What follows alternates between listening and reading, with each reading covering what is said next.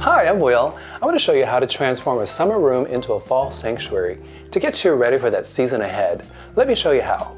The biggest change you can make in your bedroom to signal a change of season is to change out your bedding. So I'm going to take our blue pillows and our white shams and flip them over to more of an autumn palette.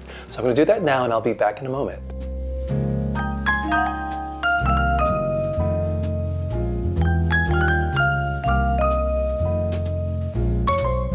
Okay, so I've changed out the fall bedding here, and I want to share something with you. I actually went up one size on my duvet cover. So this is a queen, but I went to a king size feather fill, and that just gives you a little bit more fullness and loftiness. So we're going to put the final decorative pillows here, and then our bed will be done. So I like these two decorative pillows, and you can put as many decorative pillows as you'd like, and they really just kind of add the icing on the cake, if you will.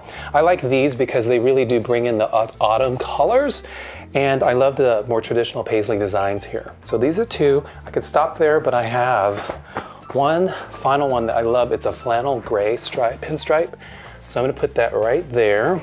All right, so we're finished with our bed, but I like to add a final little accent here at the base of the bed. You can put a blanket. In this case, I'm putting a beautiful fox throw, and that'll just kind of complete the look and give it a nice luxury look. So to continue the transformation of our room here, we're going to create a nice little cozy reading nook in a corner here.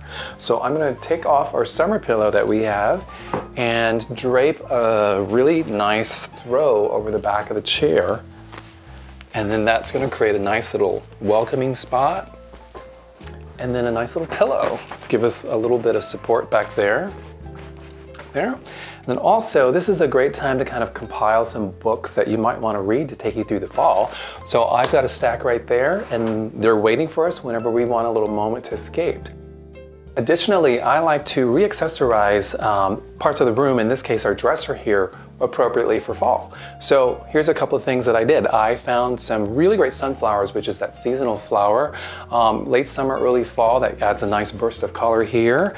One of the biggest trends is sort of mixing our metals, so brass elements and copper elements, nice patina, gives a nice element of fall.